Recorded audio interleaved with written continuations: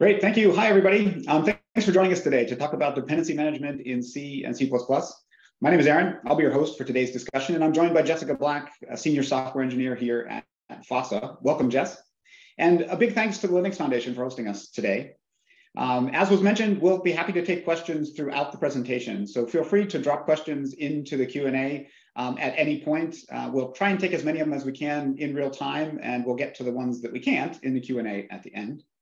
So let's take a look at our agenda. We're going to start with a quick overview of the C, C++ ecosystem. Then we'll take a look at some of the various methods that exist for including dependencies in your C, C++ project, including vendoring, static linking, and dynamic linking. Then we'll dig a little deeper to see how FOSSA identifies those dependencies across all three scenarios. And we'll wrap things up with the Q&A. Now, before I hand things off to Jess, a quick word for folks who are not familiar with FOSSA.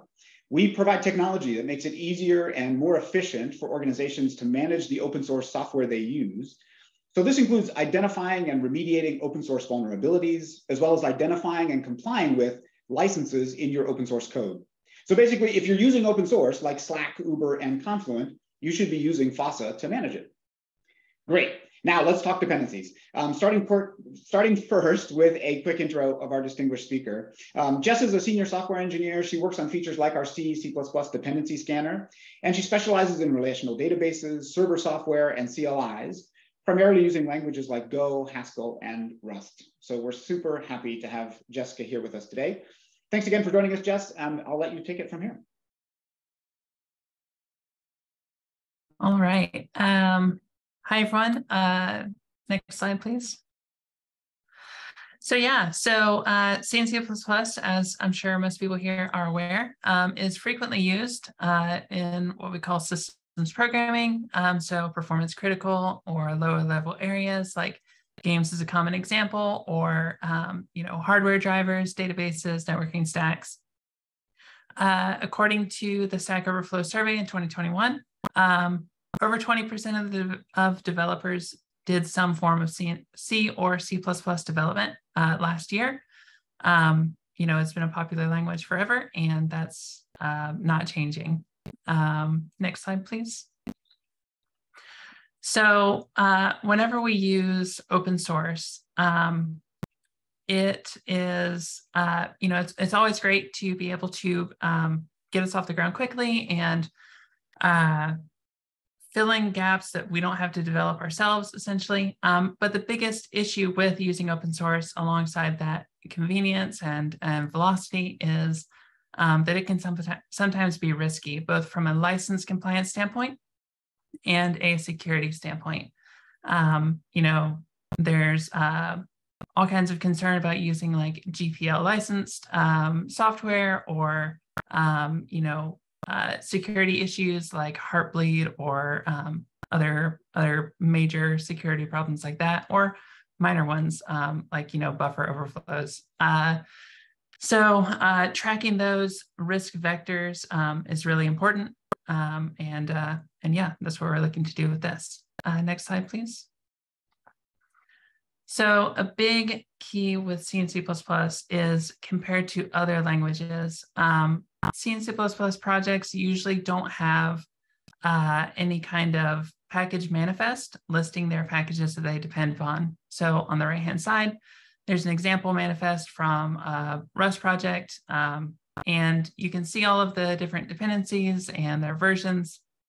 And so with other languages, you can look through this list and get a good starting point. This isn't the whole story, but get a good starting point for what dependencies you're using. With C and C++, as again, I'm sure most people here are aware, we largely don't have that. Obviously, there are some open source package managers, like Conan is a big one. But by and large, most C and C++ projects don't use that, and instead use a mix of like local vendor dependencies or system dependencies pulled in. And so finding these is hard, and organizations often will rely on software composition analysis tools to inventory their dependencies, and then list that compliance and security issues that they have. Next slide, please. Jess, actually, before we go to the next slide, you talked about dependencies, but each of those dependencies have dependencies and have their dependencies, right? So it's turtles all the way down. So the problem you're talking about really covers not just the complete set of direct, but also the indirect dependencies that a project might have, right? Yep, exactly. Yeah. I kind of touched on that with basically this isn't the whole story, but yeah, to like kind of iterate further. Essentially, every one of these dependencies can have their own dependencies, and sometimes those can be like hidden even to where, like in this example, using a cargo project, they might actually statically link new dependencies in a way that's not even in this manifest. So yeah, the whole story is pretty complicated and multi-layered. Great. So before we discuss identifying dependencies, we'll kind of go through some common methods of including them in C and C++ applications. This is not necessarily the entire list of ways you can include dependencies, but definitely these are kind of what we have seen as the most common ways of including it, or including dependencies. So a very popular way for dependency inclusion is to vendor them. And that essentially looks like placing some subset, maybe it's the whole thing, maybe it's just part of a dependency, into some kind of subdirectory of your project, for example, inside of a vendor directory. This screenshot shows the Facebook Folly project put into a vendor project or vendor directory inside of the project directory. And the benefit to this is it's relatively straightforward to get started. You just copy and paste the code, and you just integrate it with your build system, which can be messy at times, but then you have full control over how you compile it and exactly what parts of the dependency are compiled, and they just kind of slot in. Next slide, please. Another common way to include dependencies is static linking. Vendoring is potentially easy and gives you a lot of control, but sometimes it's preferred to compile the dependencies into binaries statically, and then distribute those and just include them that way. This is really common for like internal teams developing a library and then distributing it internally, or for like vendors who develop some like library that you have to either pay for, or they just offer the pre-compiled binaries, either way. But these are common ways to include those dependencies. And sometimes these can be centralized into the package manager as well. So like using a Linux package manager, sometimes it pulls in static linking or statically linked libraries as well. Next slide, please. And then the last common way that we've seen dependencies included is dynamically linking. And this is very similar to static in that you link against a precompiled binary.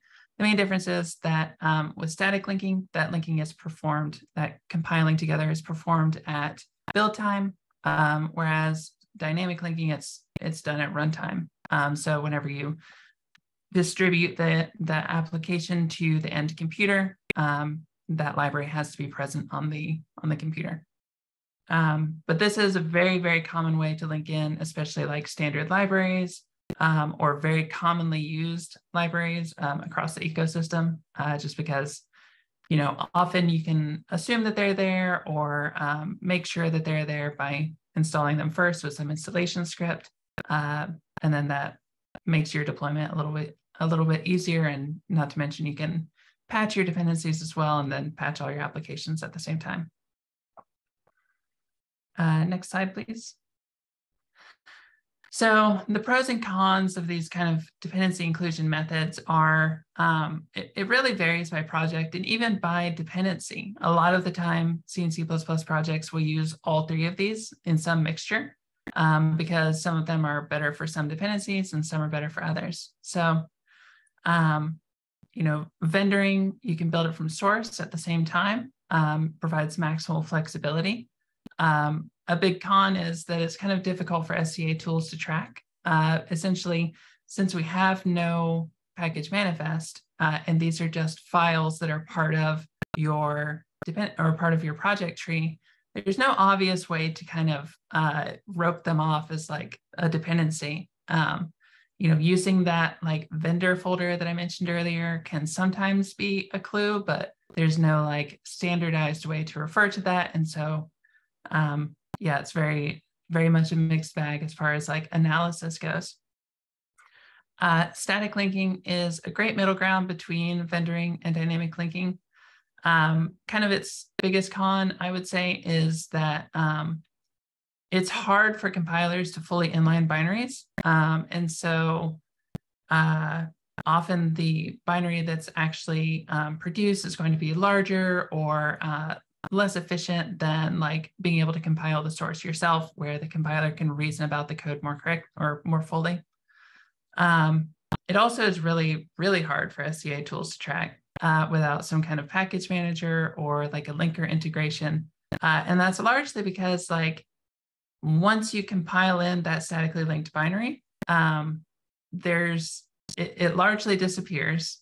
And there's not even the like source code to statistically analyze like we can do with vendoring. Often these are totally invisible without, like I said, without some kind of like ability to integrate with like what the linker is actually doing. And then the last that we covered is dynamic linking. It's really easy to include these in a project. Its biggest con is that it's difficult to create a reproducible build in runtime environment. I kind of mentioned that whenever you deploy a binary that is built with dynamic linking, you have to ensure that that dynamically linked library is on the target system. And sometimes it's there, but it's not exactly the same one that you built against. So things will be a little bit different. So that can just be tricky. It's certainly manageable, but can just be tricky sometimes. It's also really easy for SCA tools to track because we can just ask the system, what dynamic dependencies is this binary using? And then look those up against the system package manager, or, like I mentioned, Conan, like if Conan were to pull in something like this, then we could theoretically ask it. So yeah, so it's pretty straightforward. Next slide. Yeah, this is great, Jess. Just one quick thing to make it maybe a little bit more concrete. So, we talk in the title of this about this kind of blind spot that's there with regards to dependency management, and I can see how with these different inclusion methods, it's easy for things to kind of get lost. But I wonder if, you mentioned the Heartbleed example in OpenSSL a little bit earlier. I wonder, is that the kind of thing that could get lost in this blind spot if you're not kind of able to see all these dependencies at the depth that you need to? Yeah, good question. Yeah, I definitely think so. The stuff like Heartbleed, I know that this isn't C and C++, but stuff like, the name is escaping me, the logging one, Log4j. Yeah, stuff like that is definitely things that we can easily lose track of with like the dependency graphs of modern projects. C and C++ often try to use fewer dependencies than other ecosystems, like say JavaScript with npm. But still, like the dependency graph is usually relatively large and relatively hard to track, especially for the developers that are trying to fix and ship things. So yeah. We had one more quick question that came in on the Q&A as well. So are you familiar with Nix? And if so, where do you think that fits in here? Yeah, great question. Yeah, Nix, I think, fits in really well. Kind of, I think that Nix is very well positioned to solve a lot of these problems. I will caveat this with saying I haven't personally dove too deeply into Nix. I've done a lot of reading about it, but not actually used it. Actually, Jess, before you go a little too deep, like for maybe folks that don't know what Nix is, maybe start with what is Nix and then kind of how do you think it fits in? Yeah, good idea. So Nix essentially, kind of at a high level, is a deterministic package manager, essentially, or at least that's how I think I would describe it. So the idea is, like with a standard package manager system, like say apt, you might say apt get this package, and its dependencies, kind of depend on what the package manager wants to pull in at that time, like whatever it thinks is most appropriate. The version that you get will depend, if you ask for a specific version, that's fine. But like, if you ask for like the latest, then it'll depend on the latest. And so that whole like graph of dependencies of a thing that you pull in through the package manager is like very dependent on the time at which you pull it in, or can be. Nix is very much more deterministic, where usually all of that will be more static and more reproducible. So when you pull in one, you know what you're getting. And I think that Nix works really well for like dynamic linking. I remember reading that it can be like kind of hard sometimes to get it to set up well with like certain compilers, just because it puts stuff in like some non-standard locations. But assuming you work around all that, I think like dynamic linking is like largely solved. Like the frustrations of the reproducible build is largely solved with Nix. Mm-hmm. I think like static linking is largely the same. I think vendoring doesn't really apply because that's not really pulled in with the package manager. So that's like still you're kind of on your own, but Nix can definitely help with the latter two here. Great. Let's keep moving. Yeah. So we talked a little bit about C and C++ dependencies, how we include them. So now we'll talk about how FOSSA identifies them. Next slide. So our design principles with our C and C++ support for FOSSA are maintainability is better than correctness is better than speed. And I'm sure this will be kind of familiar if you've looked at any of FOSSA's other blog posts or anything before this, because this is a very common kind of talking point for us. But essentially, we think that maintainability leads to long-term correctness, and our customers care more about correctness than speed. So that's kind of where we focus. And so what you're seeing today is kind of like the result of those principles, where we're focusing on maintainability first and then correctness, and kind of this product is still like early stages. So yeah, we'll be going along those principles as we go. Next slide. So our first strategy for, I'll talk about these in the same order that we talked about before. Essentially, for vendored code, our strategy for this is VSI, vendored sourcing identification. And VSI compares the fingerprints of files in your project with the ones that we've seen on the internet. So we have a separate process essentially that crawls open source repositories that we know about, and records fingerprints for all of the files that we find, and records metadata about those dependencies. And then we kind of store that in like a large database in the cloud. And then when you actually scan your project, our tool performs fingerprinting on your files the same way, and then uploads those fingerprints and the fingerprint file paths to our backend, which then essentially compares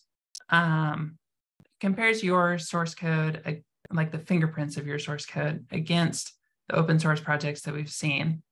And our algorithm is actually kind of, I believe, kind of unique. Obviously, who really knows what everybody's algorithms are, but it seems like ours provides results that are a little more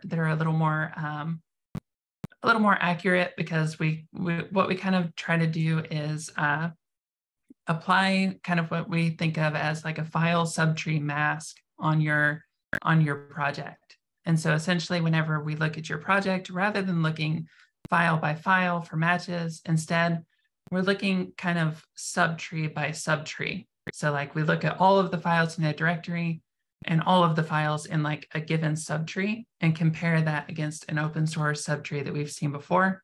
And if it closely matches enough, then we'll say, yes, we believe this to be this dependency.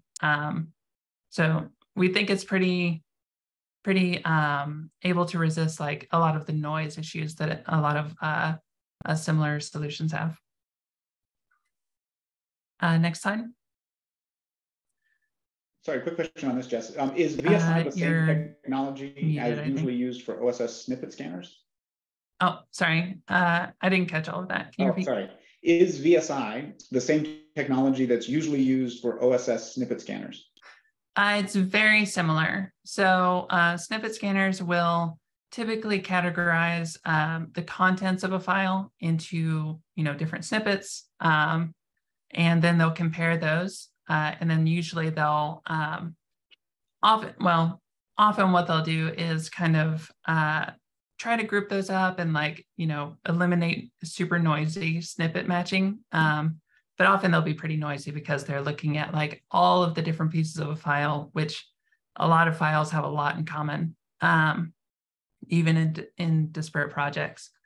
Kind of what we do instead of snippet scanning is, rather than go with that sub file pieces to look up, we kind of look at more than the file level. The files are our base unit. And then we try to look more at the directory level or the subtree level rather than smaller pieces of a single file, essentially. Great. Yeah, so the next one is static linking. FOSSA identifies statically linked dependencies mostly with user-provided data. So essentially, users tell FOSSA about a compiled binary that they're distributing. So in this screenshot, we have this libjson internal.o. So in this scenario, the tool or the team that makes libjson internal.o would tell FOSSA about this binary and say, I've compiled this binary and it is this internal project named libjson internal. It has this license, whatever. Or, if it's a open source project and they're just pulling the open source project and distributing it, building it and distributing it, then they could fill in the open source project information. But either way, they tell FOSSA about this binary. And then later, when users are scanning their projects, our system, the VSI system that I talked about earlier, essentially is able to look for these user-provided matches first and kind of eliminate them from the match tree. So the first thing that it does is basically say, well, this binary was, or this file was one that was told to the algorithm as being this dependency. And so it'll basically say, okay, that's a match, and then rope that off from the rest of the algorithm. And so essentially, you have to provide the data to FOSSA, but once that's done, it can detect it in any other project in the organization. Next slide.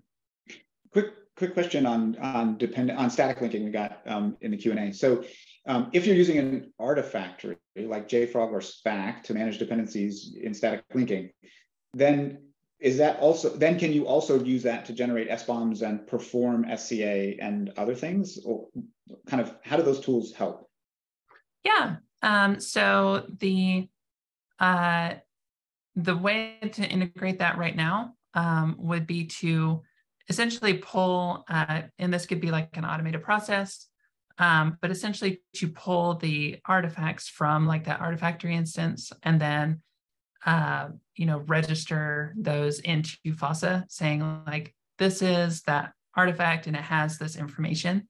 And then yes, once that's done, we would be able to then report that as a dependency and include it in our, in SBOMs or other reports. Great. And then the last method that we've talked about is dynamic linking. And I kind of touched on this earlier when I was saying that for SCA tools, dynamic linking is pretty simple. And we essentially take advantage of that for our dynamic linking support. We just read the dynamic section of the binary.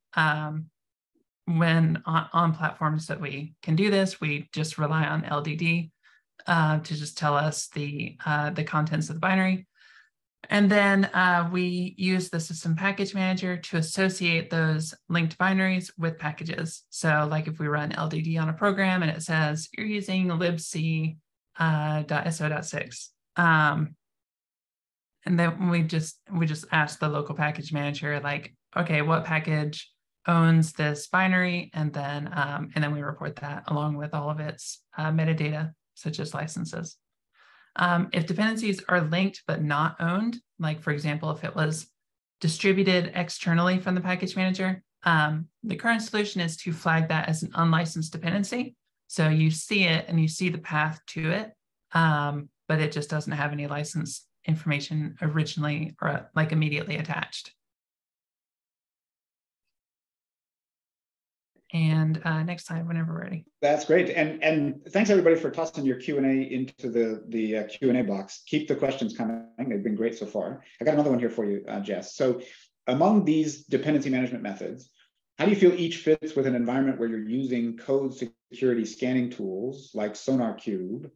So vendor code seems to be the obvious answer, but they're looking for more of a nuanced answer. And I think you've talked a little bit about it because all three of them are used.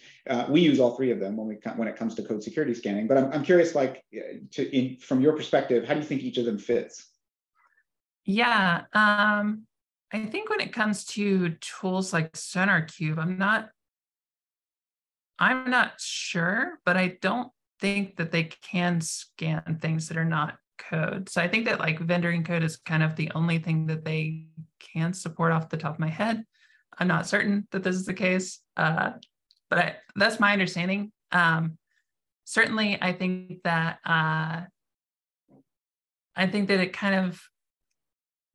like ideally for tools like this or other static analysis tools like SonarQube, the ideal would probably be vendored. And then like for static or dynamic, I think probably the best bet would be to have that as as a project that you scan with those tools, and then you can track that dependency through FOSSA, and then or some other SCA, and then scan the local or scan that project using like the SonarQube, and then you have more insight into like what they're doing. Yeah, I think that would be best. Apologies if I'm not remembering SonarQube's capabilities correctly. That's okay. We're putting you on the spot here, Jess. We're throwing you all the curveballs. But we can jump to the next slide now. Yeah, so I think the key takeaways for this are essentially just because C and C++ dependencies are so unmanaged typically, SCA tools like FOSSA, we've traditionally struggled to accurately identify the dependencies in these languages, just because they're so varied and the use cases are so specific. Like everyone is used in different scenarios, and so we have to develop solutions for each different situation. And this has left organizations more vulnerable to open source compliance and security risk. You can't mitigate what you don't know is there. And so we think that with what we're bringing to the table now, it's going to improve this support a lot for everybody who's using C and C++ to be able to view their dependency graph in a more fully featured way.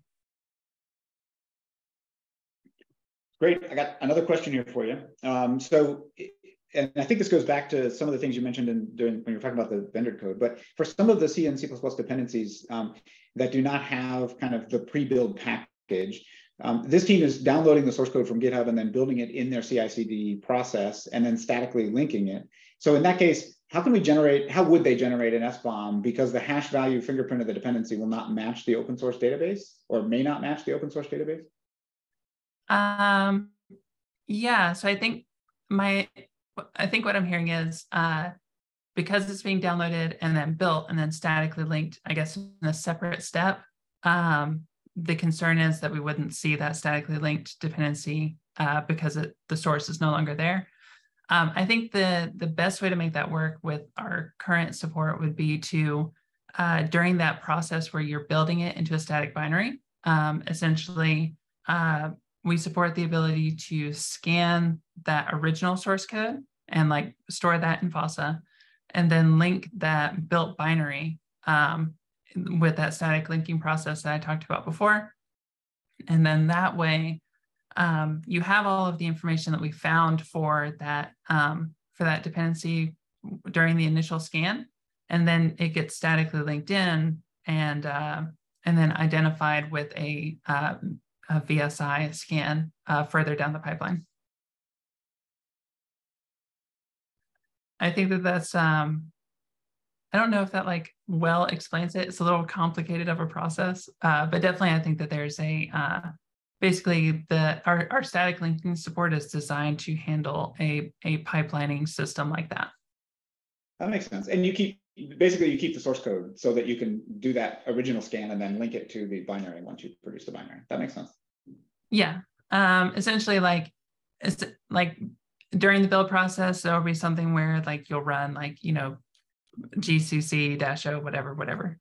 And essentially like right after that command, before like the source code is cleaned up or before it moves on to the next stage in the CI pipeline, we would just run FOSSA and record that linking essentially.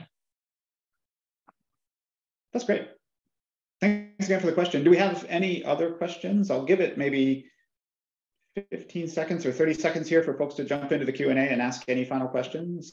Otherwise, we're going to wrap things up here. I don't see anything just yet, so I'll jump to the thank you screen. I want to thank the Linux Foundation for hosting us today, and thank you, Jess, for sharing all of your experience with us. If anybody has any further questions, and I knew it, one jumped in right when I was ready to wrap things up.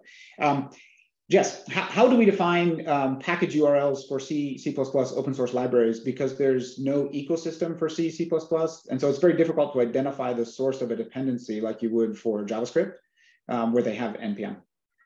Yeah, definitely. In our case, since we have this, so it again kind of depends on the way that you're including them. In the case of like dynamic linking, we'll start there because it's simplest. The package URLs are dependent on the system package manager. So like if you're using Debian and using apt on Debian, and we find this inside of your package manager, then we'll just rely on apt's information. So, you know, whatever homepage is given for that is the homepage for that package. For vendor source code, essentially that depends on where we have seen that source code. So when I first talked about the VSI process, essentially we scan known open source code hosts. So like, for example, GitHub. You know, we'll scan GitHub open source repositories, and that way we can match them up with your dependencies later. And we know where we scanned this from, and therefore we are able to tell you, you know, where that code is, or at least where we saw it. So like, depending on where we got it from, like, you know, GitHub, a specific project on GitHub, or other source code hosts, like, for example, we don't support this today, but we're planning to work on it. But like, for example, SourceForge, or other code hosts like that, like we would know that this dependency came from this place and therefore point you there. And then the last one is like static linking, which since it's binary only, there's not a great way to tell you where the source code came from. And, you know, it's a binary, so there is no source code attached, and there's, you know, it's not in a system package manager usually. So with that one, we kind of rely on the information that is given at the time that the binary is linked into FOSSA.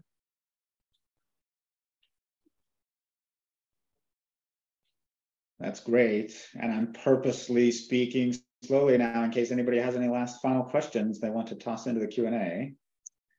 I know one's going to come as soon as I start wrapping things up, but I'll do it anyway. Thanks again to the Linux Foundation. Thank you, Jess, for sharing all of your experience with us. If you have any more questions or you'd like to talk with us more about dependency management, especially with C++, you can reach us at resources@fossa.com. And if you'd like to give FOSSA a try, you can try us at try.fossa.com. Want to wish everybody a very wonderful holidays. Thanks for joining us, and thanks again, Jess. Thank you. Thank you so much, Jessica and Aaron, for your time today. And thank you everyone for joining us. As a reminder, this recording will be on the Linux Foundation's YouTube page later today. We hope you join us for future webinars. Have a wonderful day.